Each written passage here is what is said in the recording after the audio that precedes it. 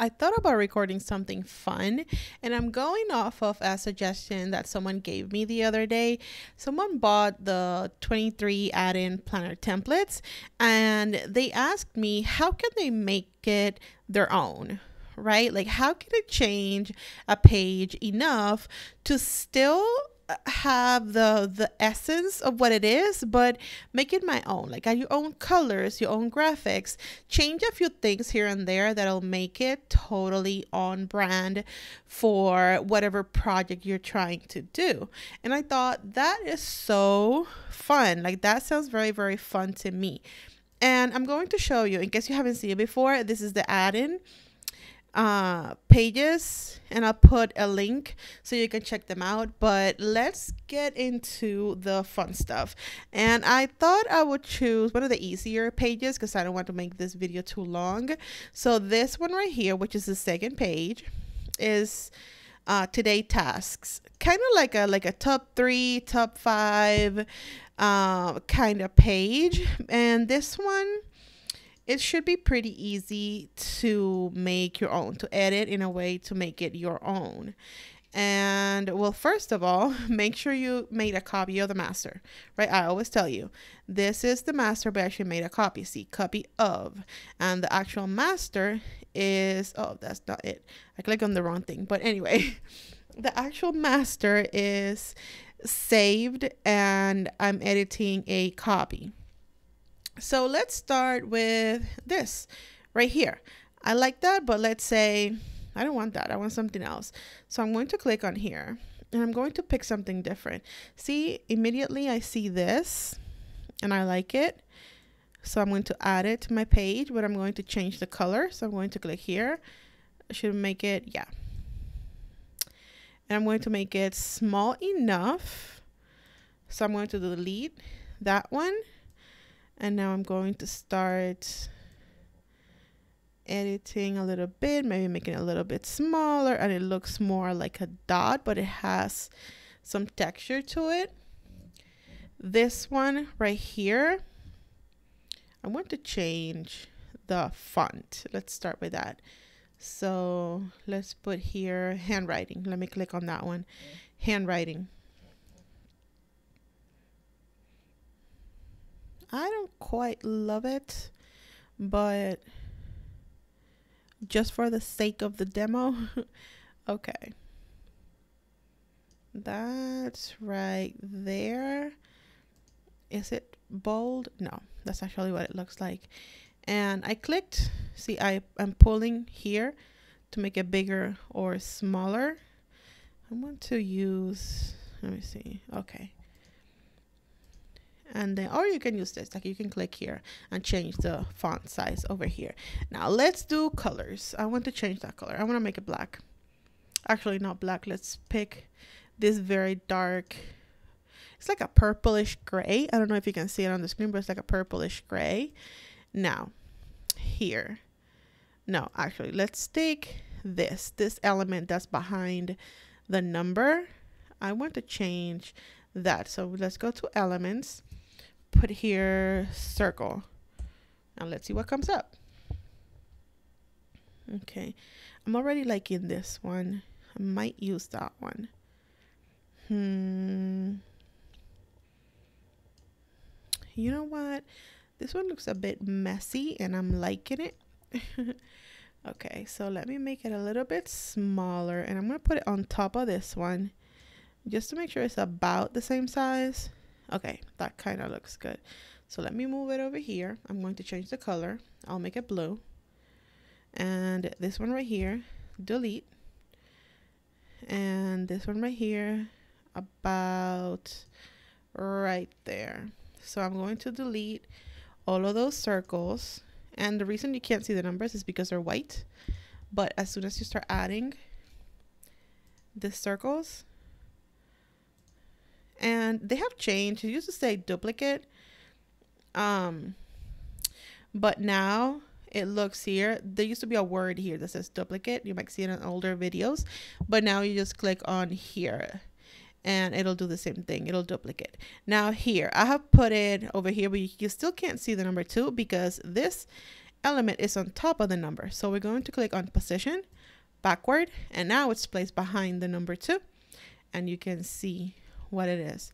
So again, let's click on this, duplicate, put it over here, position, backward. And one more time, duplicate, over here, put it down a little bit, position, backward. Okay, now I want to make sure that all of these, I'm gonna have to make it a little bit smaller. Uh-oh, that's not what I wanted. Okay, not that small. Let's go back. Okay, and I click the same thing again. Okay, here where it says 100, let's do 75 just so I can see it. And I'm going to select only the blue circles. And for that, I'm going to select this first one. Then I'm going to hold the Shift key and then click on the other ones, position, and I'm going to click left and vertically. There we go. Perfect. Now let's say I want to make this a little bit less dark. Right now it's 45. That's the way it comes. If I bring it all the way to 100, that's what it looks like. I want to bring it to, let's say 26 right there. To do that, I'm going to click on all the other ones, type 26, and change that transparency to make it a little bit lighter. Do I want to change the color? I don't know. Probably. Okay. Actually, that grayish, it looks good. Now, let's say you want to add lines. And adding lines on Canva can get a little bit tricky. But on my keyboard, I'm going to hit the letter L, and there you go. It adds a line. Now this is not as thin as I want it, so I'm going to get a little bit closer. And I'm going to pull. See, I'm going to pull right there, smaller. There we go. That's as thin as I want it. Then I'm going to position it here, pull over here. Awesome. And then I'm going to put it probably right there. And then duplicate. Put it right here. Again, duplicate. Put it right here. And again, duplicate.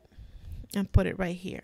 Now, something that I like to do to make sure they're all in the same spot and aligned, I'm going to click on the element right here.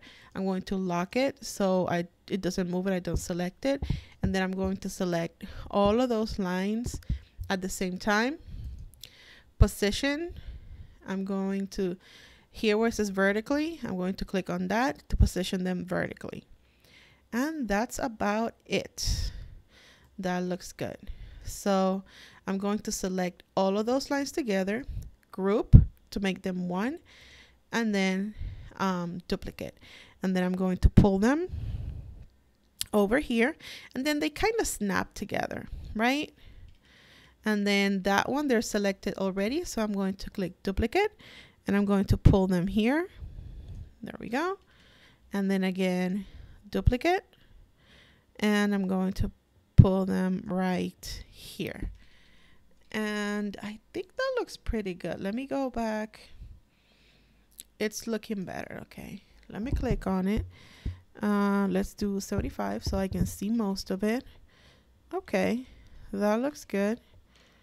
And if you wanted to do any other decorative elements that you would want to put here, let me click on here. Let me click on flower. Let's see what comes up. Something that might match. I actually like this one, but it doesn't match though. It doesn't look like messy enough. Okay, I think we have a winner. This one right here, and it is free. So let me make it a little bit smaller. I'm going to rotate by pulling this. I'm going to rotate because it looks kind of like it belongs in a little corner. Oh, I actually like this. Let me rotate it a little bit more. Oh, that looks so pretty. Okay. like that. And I like the way it lingers over this, but if you wanted to make it a little bit smaller, you can keep pulling it. Okay. And then you bring it all the way to the edge. There you go. That kind of looks pretty. Okay. And you could add something over here at the bottom. You can keep adding elements or, you know, whatever you want. I hope this was helpful. And as always, if you have any questions, just let me know.